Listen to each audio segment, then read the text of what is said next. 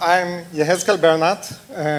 I'm software engineer at Microsoft, but a quick disclaimer, I'm not representing Microsoft here today. All the opinions are only mine, so blame me. If you know me from any social network, you might recognize my profile picture here. And before I explain the topic for today, a bit of more background. I'm also teaching at Hadassah College, Jerusalem, 2 courses of object-oriented programming, and it includes also generic programming, aka templates, design patterns, and other things, and corrupting the minds of youth with things like const west and always auto. Since C++ 17, we can remove the almost from this idiom. And we use, as a motivation for object-oriented programming, we use games as our main assignments. Most of the assignments are about games. So it can be casual games like Pac-Man, etc. But at the end of the second course, the students choose the game they want to implement, usually taking inspiration from classic games like Lemmings and Age of Empire, etc. And design the class hierarchy that fits this problem and implement it. And let's take a look on a typical game loop, but a word of disclaimer here. All the code in this presentation is slideware. Don't expect it to compile as is. Sometimes, for readability, I didn't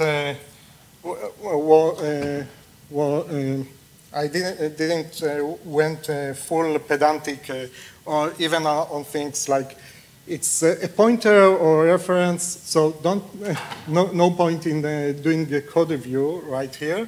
The full examples will be available on my GitHub.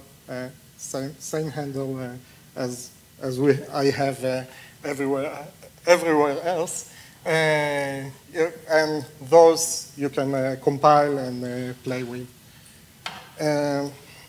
So typical game loop is while window is open, we go over all the objects we have and draw them on the screen, and then have to handle various events, like keyboard events, mouse events, etc. All the input from the user is mainly happens here. And then we go again over all this time over all the moving objects and move each one. And after things has moved, we have to handle collisions because things might collide each with other. And okay, so let's zoom into this handle collisions. So it gets vector of unique PTR of game object, because as we said, we are about a polymorphism here. So we use the base class and we hold all the objects with a pointer to the base type.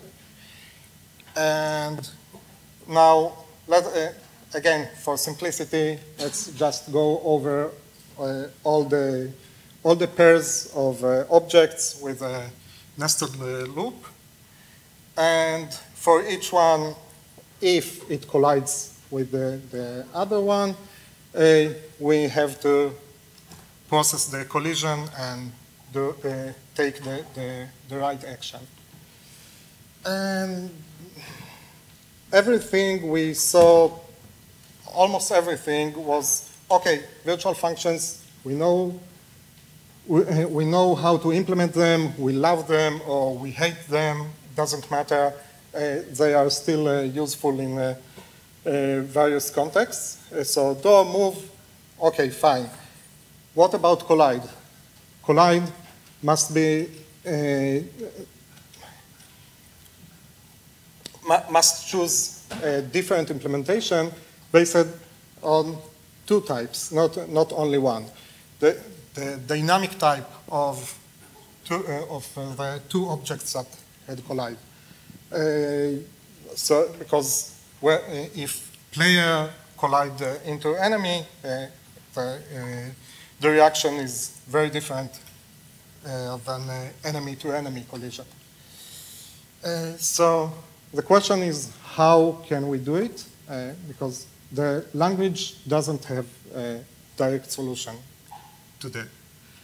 And so I'm going to present multiple solutions for this. And a word of apology. I usually like to take questions during the talk, but this is a half-an-hour slot, so I will do my best to have some time at the end for questions, but I'm here for the rest of the day, so feel free to reach me or over email, whatever works. So the direct approach would be, okay, virtual functions might solve half of the problem, and the rest of it, we have a tool in the language, RTTI, to identify at runtime what is the dynamic type of this object.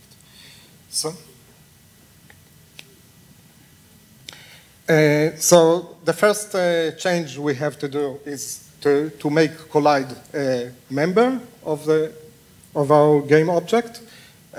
So this virtual function will choose the right implementation based on obj0 type, dynamic type at runtime, and then let's go to implement it, the rest.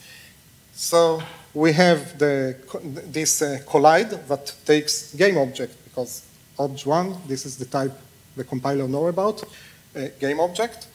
And we have other overloadings that handle the specific types we are interested with.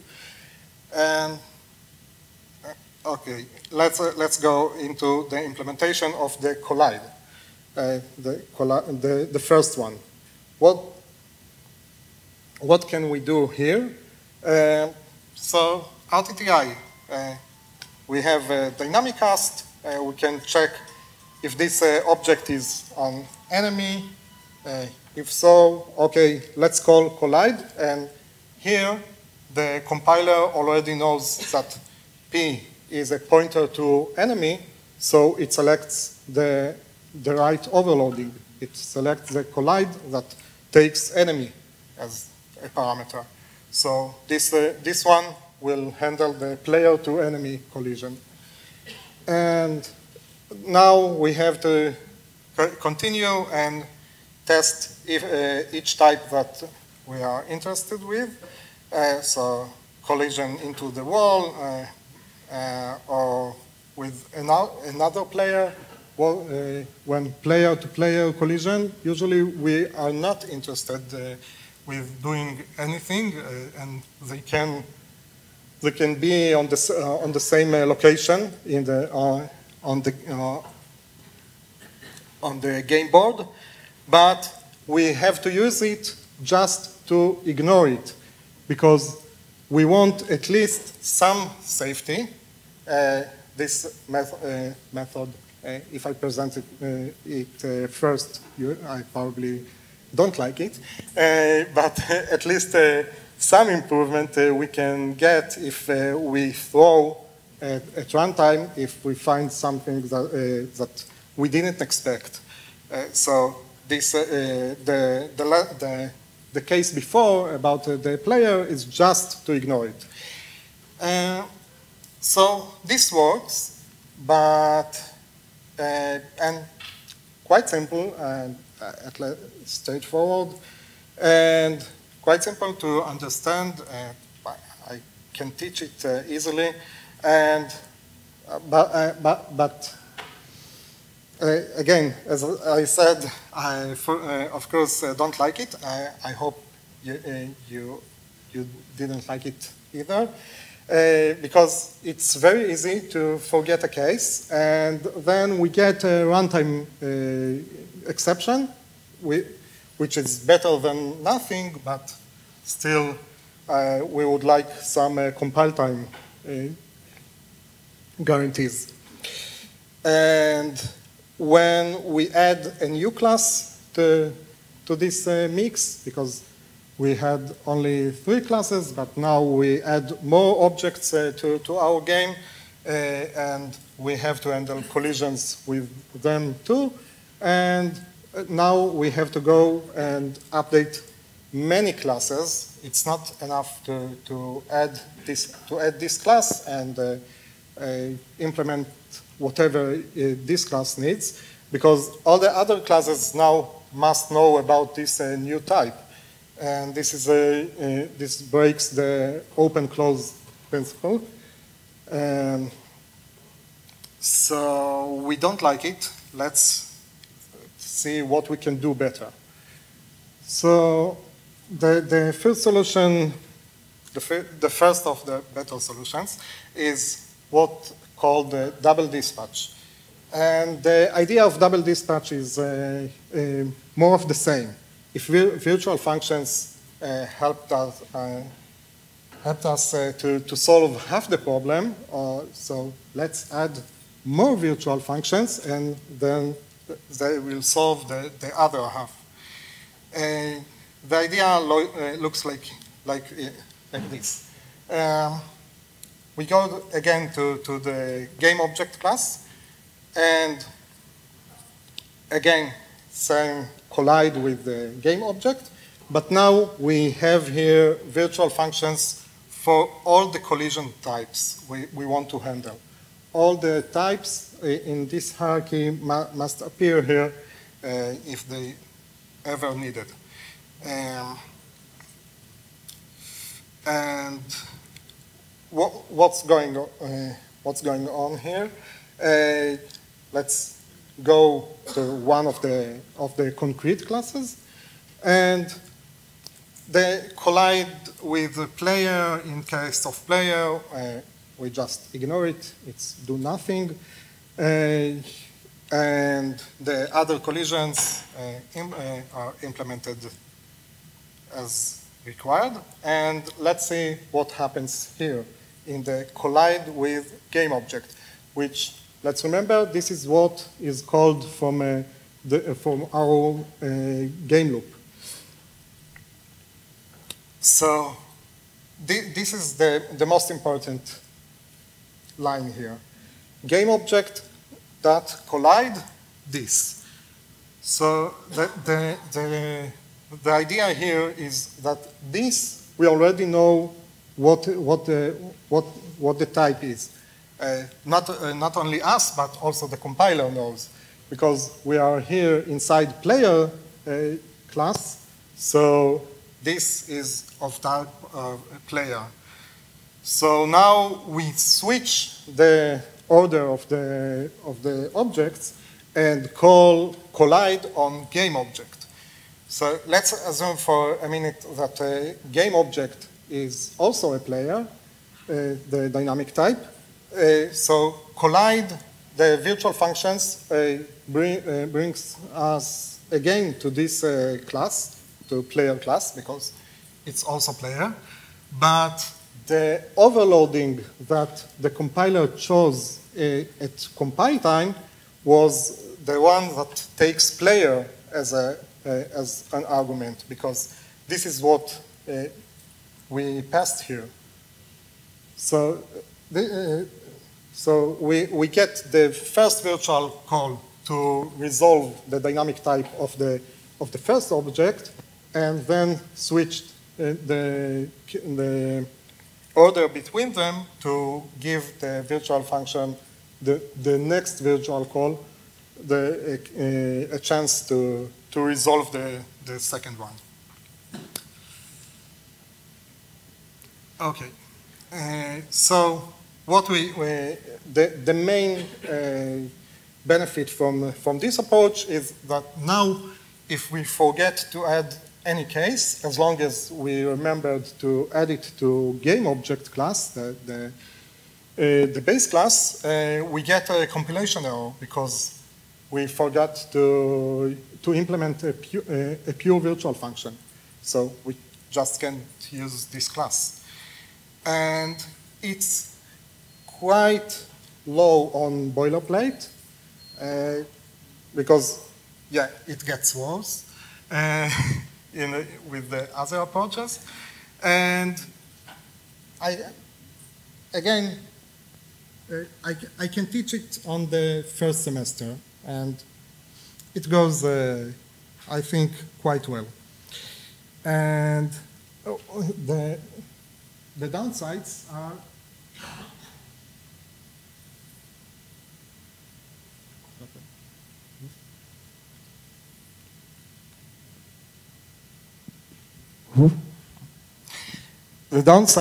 are that it makes it very hard to change. It's okay. Open-close principle again. It's down the window and out of the window. Sorry, and because all we have out of battery.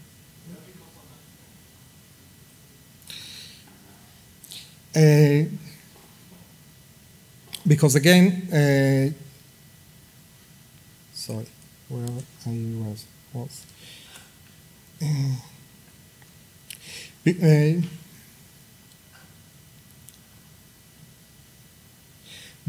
Because all the we have to implement all of the functions in all of the classes we have,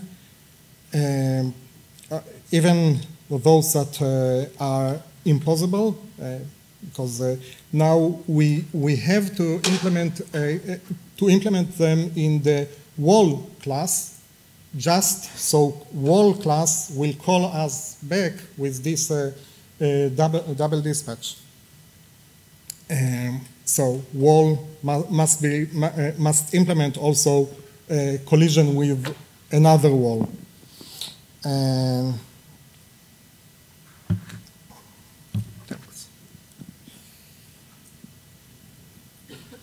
And it's almost impossible to expand this solution for more than 2 objects. It gets out of control. So we have another approach to use like manual vtable. If the compiler doesn't know how to generate a vtable that does a virtual call on 2 objects, let's do it ourselves. So the idea is all our functions will take 2 game objects,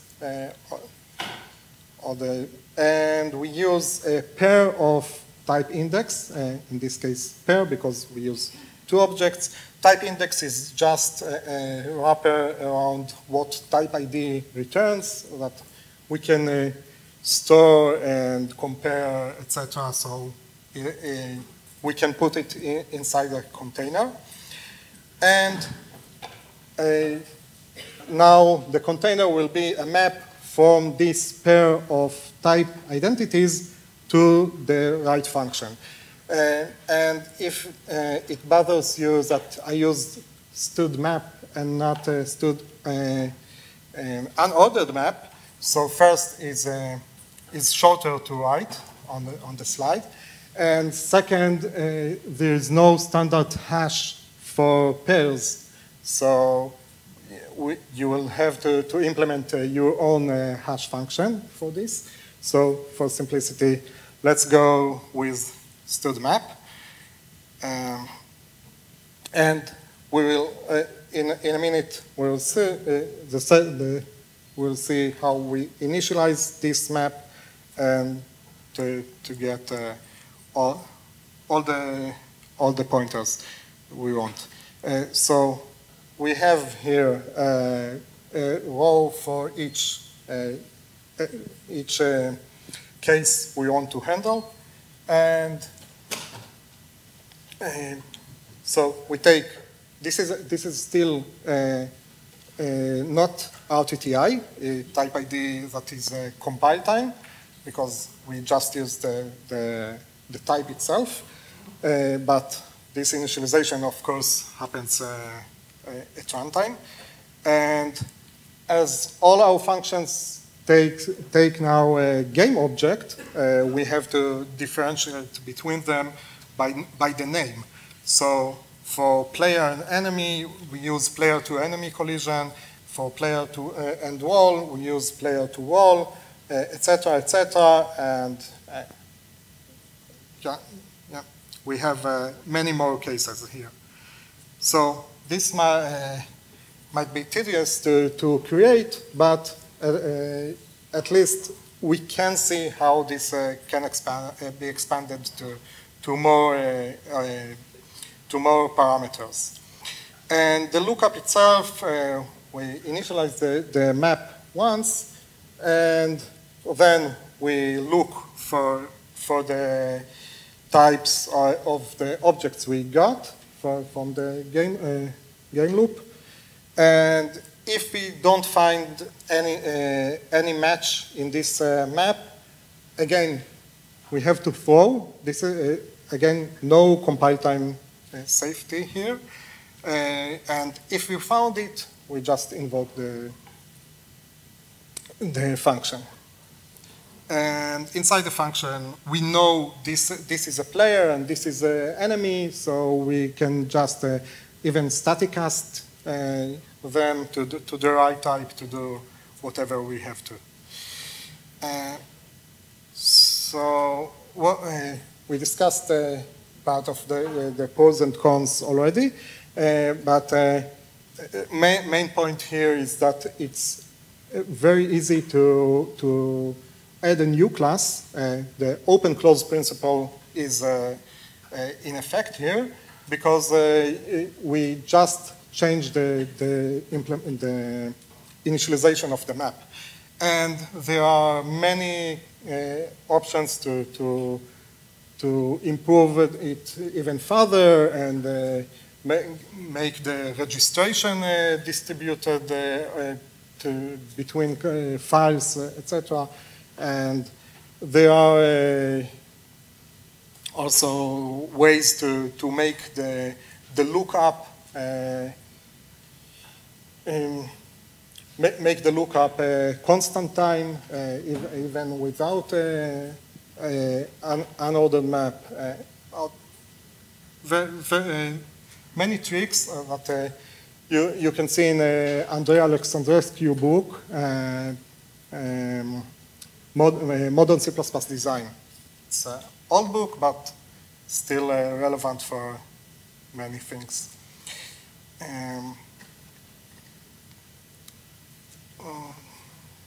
Okay, we discussed this. And again, cases that we know that will never happen. For example, if we know that the first object will always be one of the movable classes, one of the movable types, we don't have to handle the rest of the cases for the first argument. But type ID gets us to the concrete type. Previously we used dynamic cast or virtual functions, so we could implement things with some shared base class in the middle of the hierarchy. but now we have to add a row in this table for each concrete class. And again, no compile time safety. So stud variant, if the language doesn't help us, so maybe the library is nicer to us. Now we use stud variant, and if anyone here didn't it's the first time for stud variant? Okay, so in a nutshell, it's a union with some with many more safeties around it, so we don't access the wrong member. So if you know union, you know stud variant. And now our handle collision from the first, not the first, but from previous slide, now it takes vector of variance, because we use only variance all the way, because this is the only way to preserve the type of the object. And now we use stud visit, which is the function the compiler gives us to access the whatever inside the variant for all the cases. And we in this case we just say invoke collide for both objects, and it selects the correct overloading, because what is generated inside the stud visit is casting. It takes the right concrete type, and this is what the lambda gets, and so this is what the compiler will select the correct overloading of collide. And this one, almost no boilerplate, but still have some. And we get compiler error if we forget anything. The compiler will try to call collide overloading and don't find it. So we get a compilation error, and again, something that we can expand easily. And the main downside is that every change when we add a new class, we must have change the using to add to the variant another type, and have to recompile all the code. And the normal polymorphic code became more awkward. If you notice the cast to base, which I stole from Adi Shavit blog post here. So I'm already over time, I think, and I just mentioned that there was a try to add the table approach to the standard. I don't think I think it died long ago. It was wow, it's a very long time ago. It's when we used N papers instead of P. And Bjarne Stustop and some more people wrote on academic paper on how to generate this table at not compile time, but he called it pre-link. I guess this is what we call today link time code generation. And so I don't think we will see it in the language very soon. But okay. Thank you.